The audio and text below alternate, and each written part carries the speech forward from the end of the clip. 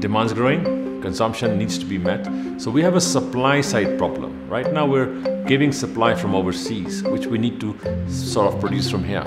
So each one of these is opportunity. And I think there's a huge amount of opportunity for entrepreneurs.